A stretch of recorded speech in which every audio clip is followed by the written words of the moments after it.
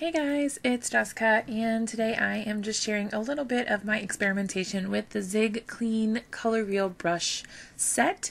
I got the set of 80. Here you can see this is how I colored this set from Lawn Fawn with my Copic markers, and I wanted to see how it compared to use the Zig brush set instead. So there I have some Tim Holtz watercolor paper, or cardstock I should say, and I am stamping on the smooth side, so it has two sides that you can use either side, whichever one you prefer. I'm using the smooth side because I figured that would be easier to spread my color around than the textured side. And I'm just using some VersaMark ink to apply my stamp to the cardstock.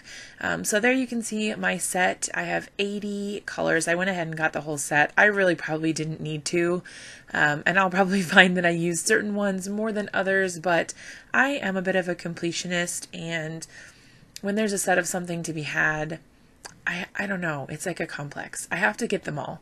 So I figured I might as well just go ahead and buy them all so I didn't have to chase them down later. And I got a pretty good deal when I bought them. So there they are. And in a second, you're going to get to see me make, oh, there it is, a little bit of an oops. I didn't really mean to do that initially, and then I got halfway through it and I was like, well, no recovering from that. So I had a little bit of difficulty finding the colors. You can see they have the color on the bottom of them, but when you're looking at them all from the top, it's really difficult to tell what colors you're looking at. What I had intended to do originally was sort of tip the container sort of at an angle so that I could see the colors from the bottom, and then they all just dumped out on the table. So, oh well. So what I'm doing is I'm just applying a little bit of color to the little scales on the back of this dino, and this is a Lawn Fawn set called Critters from the Past. Super adorable as always. That's to be expected from Lawn Fawn.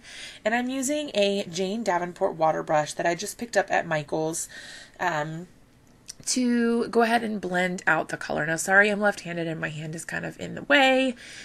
You'll be able to see what I'm doing there in a second. You can kind of see that the color is blending out and it's super soft. I wanted the scales to be way lighter than the rest of it. So I went ahead and used the water brush, like I said, and now I'm going back and applying some of the darker color, just kind of, I don't know, I didn't really have any rhyme or reason to this. I was just putting the darker color up at the top, and I just wanted to see how they worked as far as coloring in an image went. I have done just very, very minimal experimentation with them so far, so forgive me for not being a master at this yet.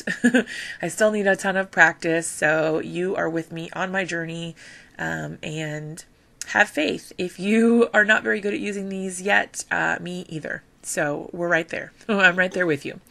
Okay, so I went ahead and just blended out that purple with the water brush, and then I went ahead and kind of squirted out a little extra water and scribbled off the color from my brush onto a paper towel just to sort of clean it. And then I went back in with a little bit more just to give it a little bit of shading. And I was just experimenting with these colors. I went back in, you can see, and added more dark. I just, like I said, was really interested in seeing what it looked like when you did something like this. This is kind of the process that I would go through with my Copic markers, is to add down the lightest color and then add, you know, a medium and then a dark and blend it all together. So I don't know. I was just experimenting and playing around, so that's that. And there's my little dinosaur. I think he's pretty cute. He's not perfect, but I think it's cute, and I really like the color, because who says dinosaurs have to be green? Not me, that's for sure. Okay, so whoa, huge skip right there.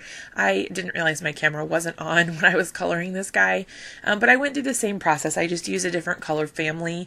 I went out of the lines a ton, so you can see it's crazy how much I used. Way too much water is basically what it boils down to. And I was trying to go back through with my gel pen and go over it, but it was still wet. So the gel pen didn't really do a whole lot for me. But then when it did dry, I went back and added some little white dots to the back, which you can see in the picture here in just a second. But I didn't bother going through and coloring all of the out of the lines areas.